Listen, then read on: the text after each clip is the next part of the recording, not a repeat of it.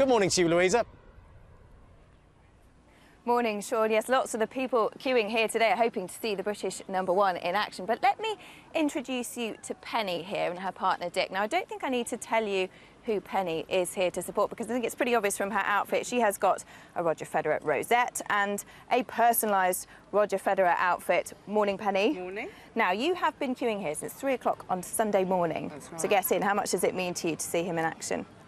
Well, it means everything. It's the first time of the year that I personally can see him play live, and I wouldn't miss it for the world. Now, you are a bit of a super fan, aren't you? We've got other outfits here that you've had customised with Roger Federer's initials on. How did all of this start? When did you become such a big fan? 2001, really. We had a personal tragedy at home, and Roger has been a complete inspiration to see us through all of that. And now I feel I need to repay him by just being there, but he still rewards me because I look forward to this so much every year.